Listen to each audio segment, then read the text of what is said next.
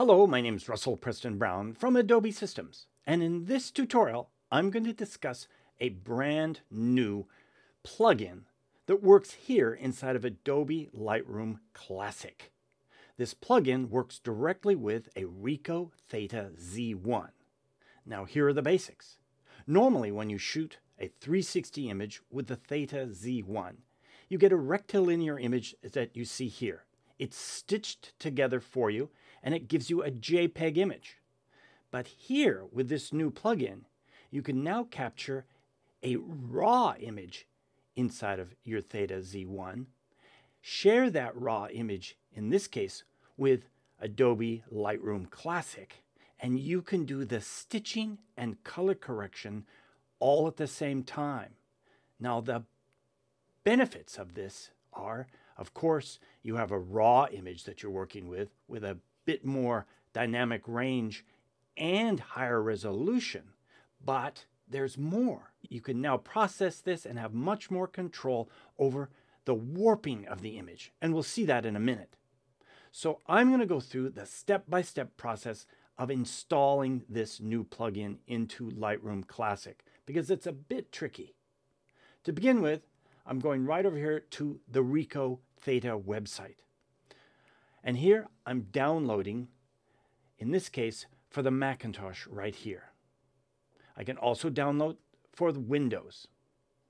Then you can see over here to the right the downloaded package from RICOH. I'm going to double click on this package and launch this.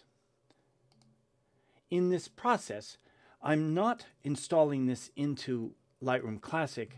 I'm simply installing this into the applications folder, in this case, here on the Macintosh. So the installation process is not done yet. The next step is to go to, in this case, Adobe Lightroom Classic. Here on the Macintosh, I've selected one of my images that I've captured with my RICOH THETA Z1. It's the raw image. You can see here it's a DNG image displayed right here.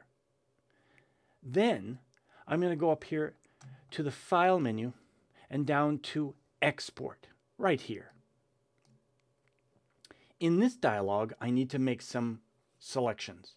To start with, I'm going to export the results using this plugin to the same folder as the original photos, as you see here. Down here, and very important, I'm selecting TIFF as my file format here, and 16-bit.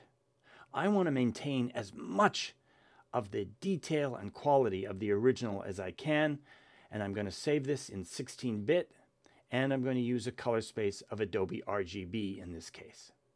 So these selections right here, very important. Next down here, under post-processing, that's where it can get a little tricky, and watch this carefully. Here, under After Export, right here, I'm going to select this and go down to Open in Other Application, right here. Then, over here, I'm going to select Choose. At this time, you need to locate the RICOH THETA Stitcher. It has loaded it onto your Macintosh or your PC. Here you can see on the Macintosh, it's placed this inside of the Applications folder. And here I can see the RICOH THETA Stitcher. I'm going to select that, then select Choose. This step is so critical and can get a little confusing. Once you've selected that, now you can select Export. Right down here. Wait for it. A new dialog will appear as you see here. It will then give you a preview of the stitched image. The two spheres are then stitched together in this preview. But wait, this is the really exciting part. Right here, you can now make manual setting adjustments by selecting right here. If, for example, your THETA Z is slightly crooked on the tripod when you take an image, it can warp the image. Notice that I can adjust the pitch or the roll. I can also double click on those settings and they'll snap back to the default setting. Notice what roll does to the image.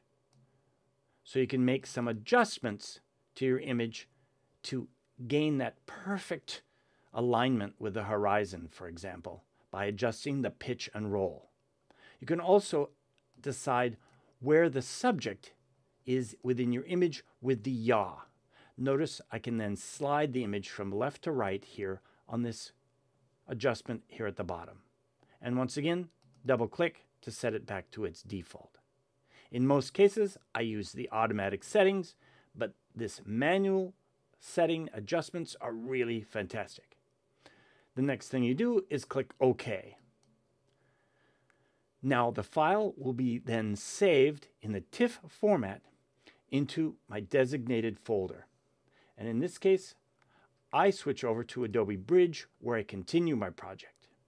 Here you can see all of my DNG images, but if I target to just view the TIFF images here, I can see the image that we just exported right here.